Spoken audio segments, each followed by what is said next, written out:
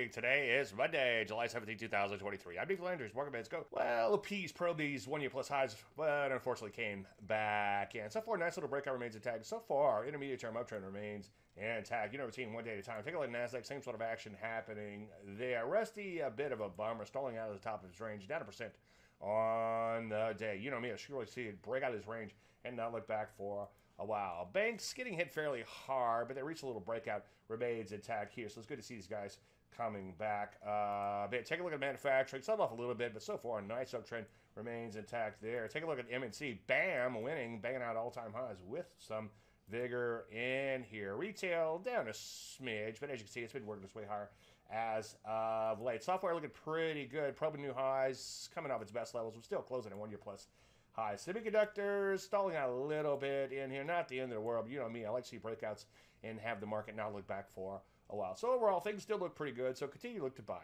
Any questions, as usual, Dave@DaveLandry.com. I'm Dave Landry, and you start the bucket in a minute.